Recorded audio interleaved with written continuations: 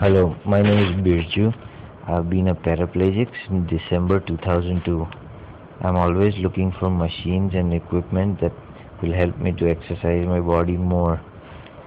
It's very important to exercise when your mobility is limited.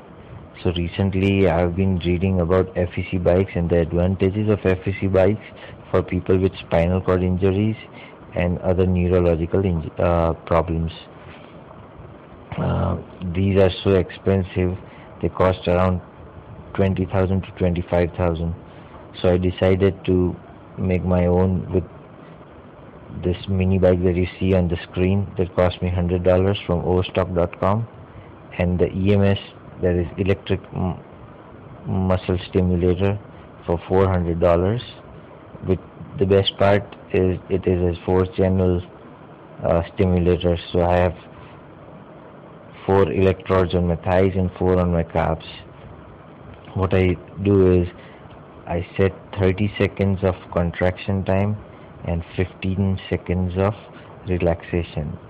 This means my muscles are contracted for 30 seconds and then I get a break for 15 seconds, and this keeps repeating till the timer is on. Here you see I have started the cycle. Initially what happens is both the knees touch each other, so a good idea is to put your hands on your knees for a couple of minutes, and once you start cycling for a few minutes, the knees go apart and everything becomes smooth. It's very important to have ankle high shoes.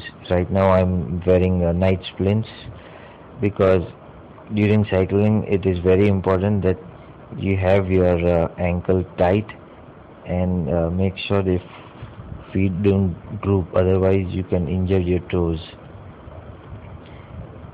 I hope this video will help you guys, even inspire you guys to make your own FEC bike and save some money.